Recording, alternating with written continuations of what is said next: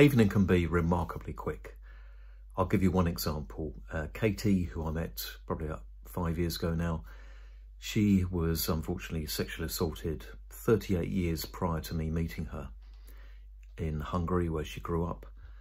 And it was affecting her still to that day. And I actually spent 15 minutes explaining what I was going to do and getting her permission to do what I was going to do, which included a gentle havening touch on her arms and shoulders.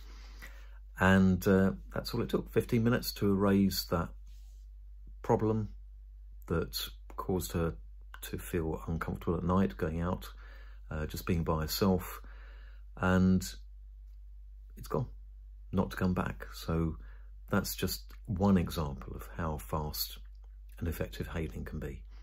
And check out a few more videos to see a lot more about havening. Thanks for watching.